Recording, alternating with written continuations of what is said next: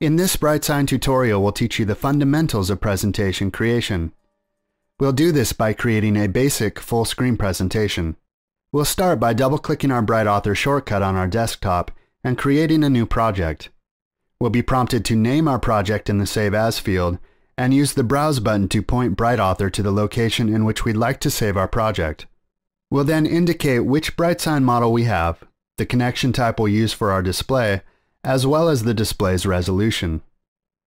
The next option is for our overscan setting.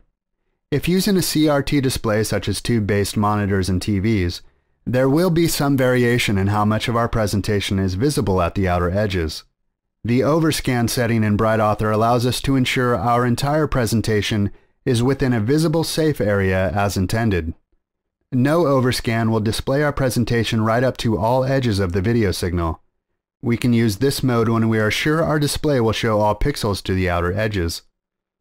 Overscan Action Safe area will keep our content within a slightly more conservative area that is likely to be shown by most displays. Overscan Title Safe area will keep our presentation within an even more conservative portion of the screen. This should be used for displays that significantly cut into the visible area of our video signal.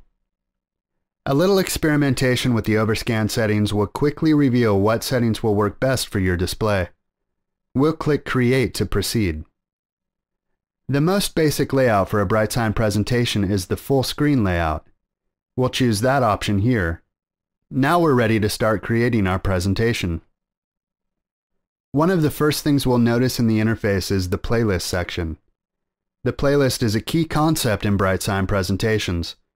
A playlist is a sequence of one or more files of media to be displayed in a particular order. In the BrightSign environment, these playlists will loop or repeat and can include a mix of media types, including video and pictures. So let's start developing our playlist. In the Media Library section, we'll click Browse and navigate to the media on our computer we want to use. We can navigate to the Quick Start Kit content folder that was included with our Quick Start materials that we previously downloaded. Now we can simply drag the files, both photos and video, to the playlist in the order we like. To change the order of any of the files, simply drag and drop them as desired. Video files will automatically proceed to the next file in the playlist when the video finishes. Image files will wait a set time before moving on to the next media file. To edit details of images and video, simply right-click on the desired file and select Edit to view and change their settings. For image files, we can add simple transitions and set their duration. For video files, we can set the volume. And as easy as that, we have our playlist set. To complete our presentation, we need to publish it. This process packages all the necessary files for successful playback on BrightSign. For this presentation, we'll simply publish it to an SD card. We insert our SD card and go to the Publish tab. We'll select Local Storage in the top navigation. Under Publish To, we'll navigate to our SD card and finally click Publish Schedule. And we're done. The SD card is now ready to be inserted into a BrightSign unit that is connected to our display.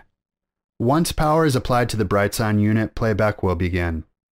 Now that we understand the playlist concept and can set up a basic full-screen presentation, we're ready to try out some more complex projects.